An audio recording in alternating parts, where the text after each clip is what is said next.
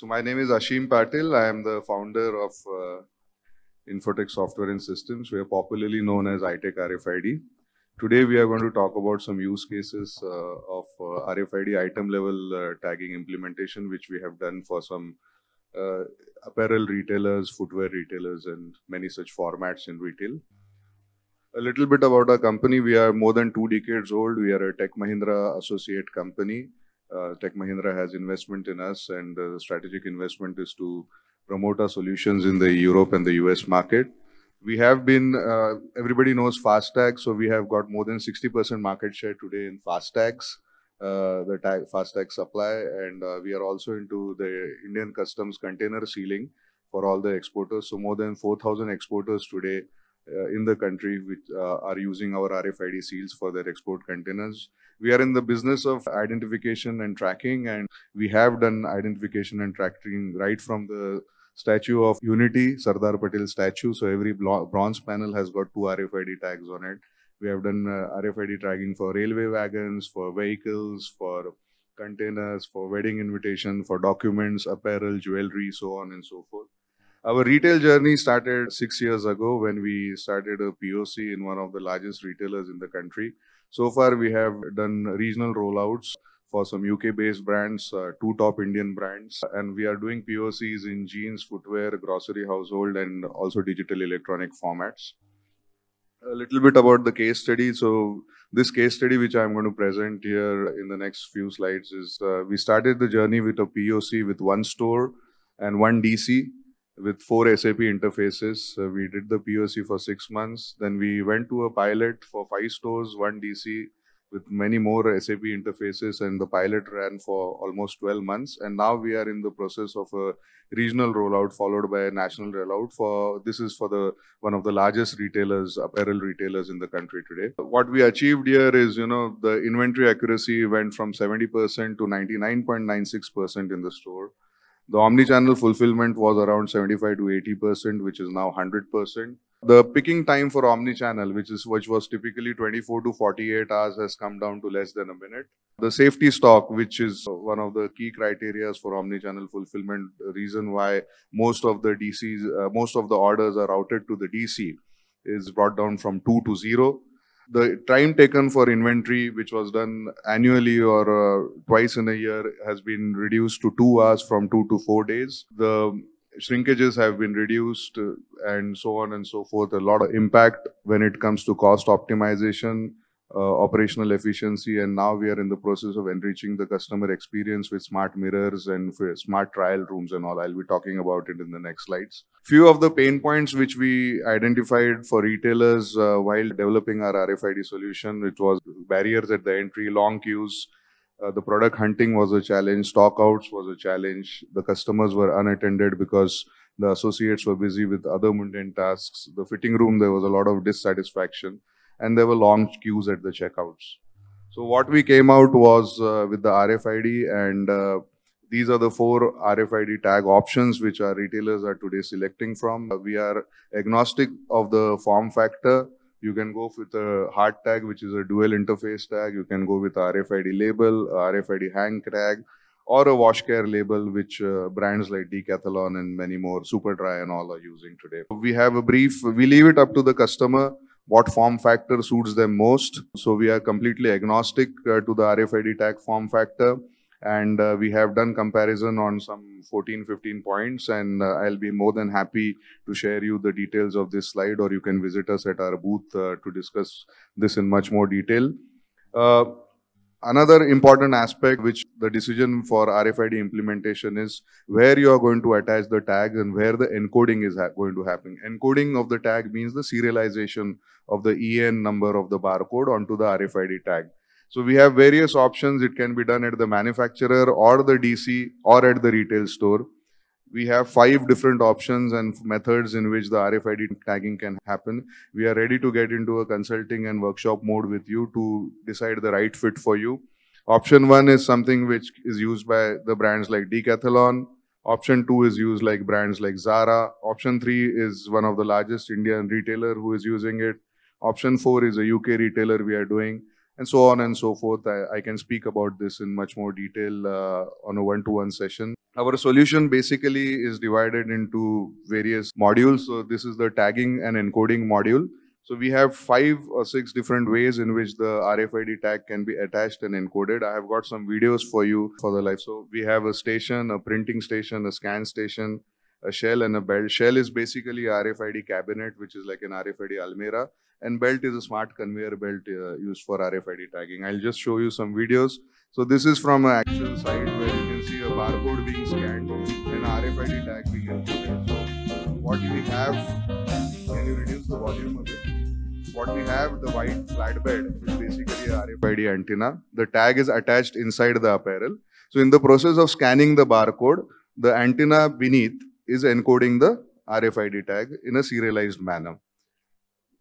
Another way is using a handheld device. Here you can see the barcode is being scanned, and inside the shirt there is a RFID tag attached. RFID does not need line of sight. You just scan the barcode and encode the RFID tag. So this is a method in store where you can do the RFID tag attachment and encoding. This is to be done singularly, but we also have bulk encoding processes. So if you see, these are our smart shells used in DCs and for tagging at source, where an entire carton filled with RFID tagged items, up to 60 to 100 items in one carton, can be bulk encoded and tagged in a single go. We also have smart conveyor belts. Our journey started 6 years back with a POC with version 1.0, and today we are in version 2.1. This is actually the 2.1 is actually the photograph from the Bhiwandi DC of Superdry of Reliance Brands in Mumbai, where we have implemented this solution, where you can see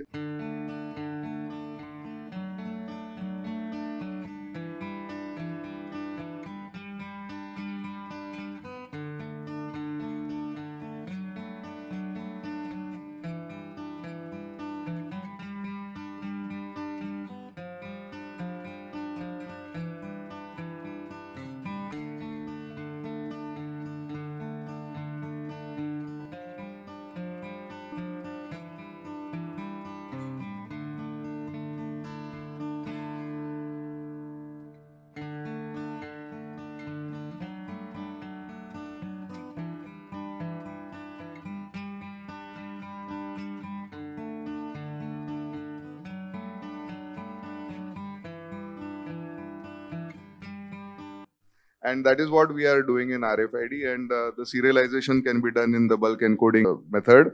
And this is all on the global GS1 standard, nothing proprietary in this. Then we have the inventory solution. Inventory can be taken by handhelds, by flow devices, by robots, by portals, and many other ways. I can just show you a video of inventory